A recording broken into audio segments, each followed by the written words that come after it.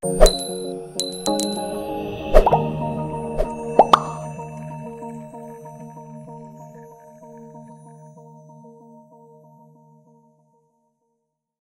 to calculate the intrinsic value of a company.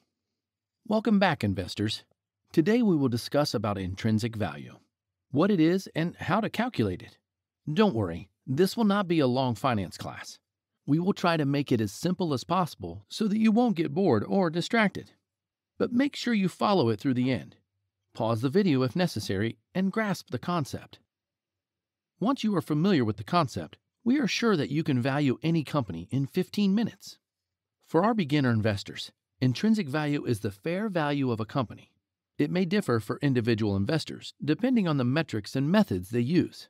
So, why is it so important? Why do we have to calculate it, and what's all the fuss all about? Let's discuss today. Before we dive into the details, smash that like button so that the videos will reach a broader audience, and also subscribe to our channel to get notifications while we post a new video. Let's get started. Imagine you are going to buy a brand new car.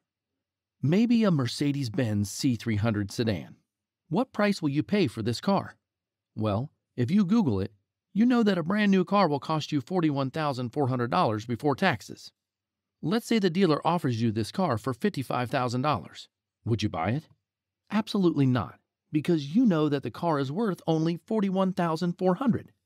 Well, the same scenario can be applied when you buy a stock. In case of cars, you can just Google it and find the fair value, whereas for a stock, it's not that easy. If you know the intrinsic value of a company, you know if you're paying the right price for the stock. Nobody wants to pay $10 for things that are worth $1. But unlike cars, intrinsic value of a company or a stock can be calculated in several different ways. There's no one exact method to do it, and there's no one intrinsic value for a stock. It is relative to the person who's calculating it. Every investor is different, so always calculate intrinsic value using your own criteria. There are tens of thousands of financial metrics available in this internet era, and it is overwhelming to use many of them. But keeping it simple and using what's necessary will always help you both in life and investing. Today, we will show you how to calculate intrinsic value of a company using discounted cash flow method, also known as DCF. $1 will not be worth the same in 10 years due to inflation. So by doing DCF analysis, we are actually projecting cash flow of a company for the next few years and then find out the equivalent value in today's money. To analyze a company using discounted cash flow, a company must have a positive free cash flow. What is a free cash flow? Before that, what is a cash flow? Cash flow is used to understand the movement of money. Free cash flow is the cash left over after the company pays for its expenses. For example, let's say you receive an income of $5,000. Your expenses for the month add up to $3,000. So your free cash flow is $5,000 minus $3,000, which is equal to $2,000. Easy, isn't it? In simple terms, free cash flow is the cash left after a company pays its operating expenses and capital expenditures. Don't worry, this number can be easily found on their cash flow statements, which we will show you later. Let's analyze Infosys Limited and calculate its intrinsic value.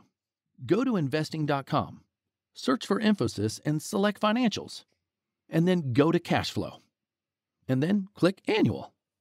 Scroll down and you will see free cash flow for the past 4 years. This is in million INR, so you have to convert it into crore INR. To do this, simply divide the number by 10. Copy these amounts to an Excel file. Note that the years on investing.com start from right to left, but when you copy to Excel, you have to write it from left to right. The next metric you need is growth rate. For easy calculations, we can use 3-year average cash flow growth rate. For a big company like Infosys, the growth rate is very low. It can be automated using Excel. Like we said, past performance doesn't guarantee future results. So the growth rate we took is actually a past performance. We need to know how the company's growth rate will be in the next 10 years. So either you can go to some research report and find the industry growth rates, or you can go to yahoofinance.com, search for Infosys, go to Analysis tab, scroll down and go to Growth Estimates for the next 5 years. So here it is, 8%. Take the average of both and you will get 8.3%. This is the growth rate for 1 to 5 years. It will be automatically calculated by our Excel. For 6 to 10 years growth rate, you can either use the same value or do the research on industry growth rate. For easy calculations, we can reduce 2% from 1 to 5 years growth rate.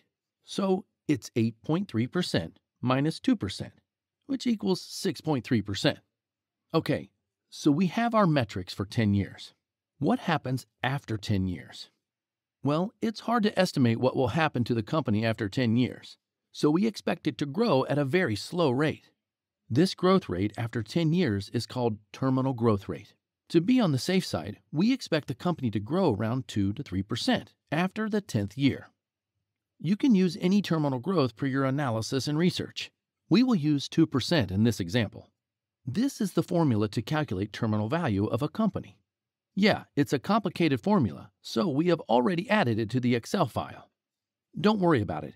Just type in the terminal growth rate here, and it will automatically calculate it for you. We will add this Excel file in the description. Okay, next section is the discount rate. Discount rate is actually the returns you are sacrificing to invest in this stock. For example, if you put the money in a fixed deposit, you will get an interest rate of 6 to 9%, but you sacrifice this rate to invest in Infosys. So in this case, your discount rate will be 6 to 9%. This is the minimum return you expect to make. We usually use average stock market returns as discount rate, which is around 15%. Enter this value in the Excel file. Once you have this value, the Excel will automatically calculate the intrinsic value of the company. Now, for the last part. Go to Yahoo Finance, type in Infosys, and go to Statistics tab.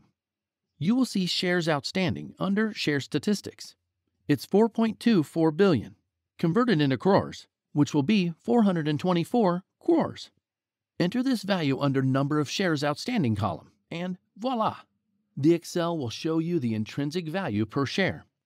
So, as per current calculations, intrinsic value of Infosys is 404 rupees, and currently it's trading at a higher price. There's a last step to further discount the intrinsic value with a margin of safety factor. Margin of safety can be 10%, 20%, or even 50%, depending on your confidence level and the financial position of the company. So there you go. That's how you calculate the intrinsic value of a company. Intrinsic values are imaginary. It varies for different analysts. Also, remember the quote, "All intrinsic values are wrong, but some of them will help you to make a decision."